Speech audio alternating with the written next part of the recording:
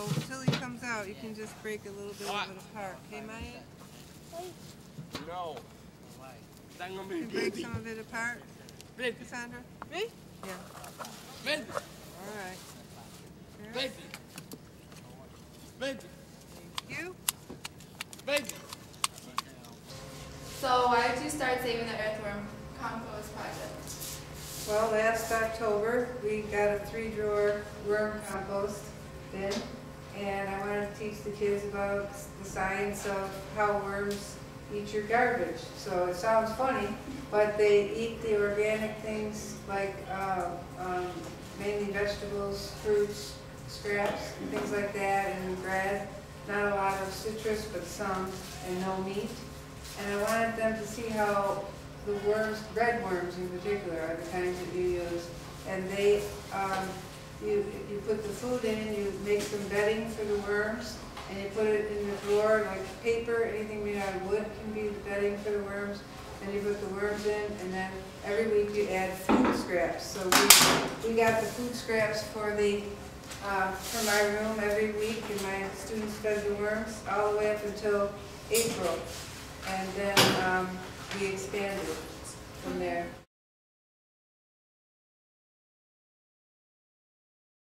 Okay, what made you want to apply for the grant? I wanted to expand. I wanted to have a school garden in addition to the worm compost, and I wanted to have an outside worm compost. And the bins were like $500–600. So I thought, well, if I applied for a grant, we could see if we could get some money for a fence for the garden, for a worm compost bin, and for the vegetables and stuff for my students to learn. How long is the grant? It was for, well, I said when I filled it out, it was for a 3-year process. So I'd say for 3 years. How much was the grant? You put down what you need, you give them an estimate of everything that you want to buy, and I was fortunate and got $1,150. How do the kids like it? The kids absolutely love it. It's hands-on learning. They say they know. I know that now our kids belong to the environmental club too, and this year we're trying to do recycling. And we're doing it in the cafeteria now. But my students knew about it last year. Anybody that came in the room, they'd say, this is where the cans go, this is where the bottles go, and this is where the food for the worms go. So they would separate everything, which I thought was fantastic, because all the students at Denver were doing it. My students were kind of in the forefront, and they have cognitive disabilities, so they, I just think it's cool because they can show how much they know how to do, how well they can learn. So they love being part of it. Then when we got the outdoor one, we got the money, we got the outdoor worm compost. It's right by the courtyard. It's in the, by the, what do you call it, the greenhouse. So we were able to dig one 15 by 17 feet. The students did all the digging and planting and took care of it all summer long. And we made vegetable soup with the harvest. It was really great. So they really do well. What are their responsibilities? This year we do recycling too. So a certain group does the recycling. We got to go to the cafeteria, get out the bottles and sort them so we can take them to the recycling center. One group has the composting every day, so they go get we collect the coffee grounds from different areas of the school that have coffee.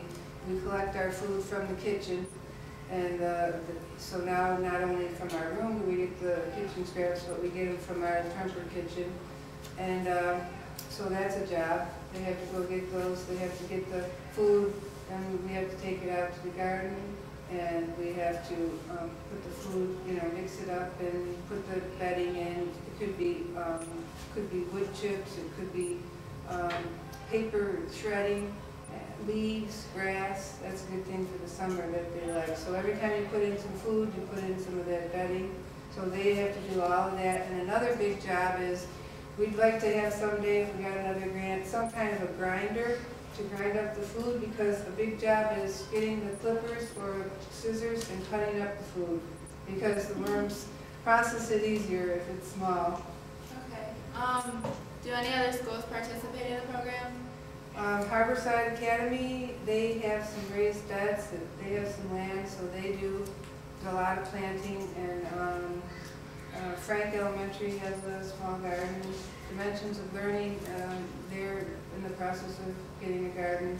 So there's other grants that can be applied for school gardens, because it's quite a big push from the different, I'm not sure which, maybe it's the federal government or really wants schools to get into, because it's such an environmental learning opportunity. So I'd like a lot of we go to the environmental club with a lot of the regular education students at Tremper, and I'd like more kids to get involved in that, and they can help with the gardening, the worm composting, or we also feed the birds out there. We're going to have a butterfly station, and I'm trying to think of what else I lost one thought I had of another job that we had. Oh, we're getting a rain garden in the future. We planned on having that's another whole thing. The environmental club and my students are going to be providing here at Tremper, so it's really helps to. The whole thing is like caring for the earth, because that's the name of our project, Caring for the Earth. We're a composting project, so the worms not putting all that food in the landfills, that really helps to keep things from not polluting. They can just reprocess, and it makes really good dirt.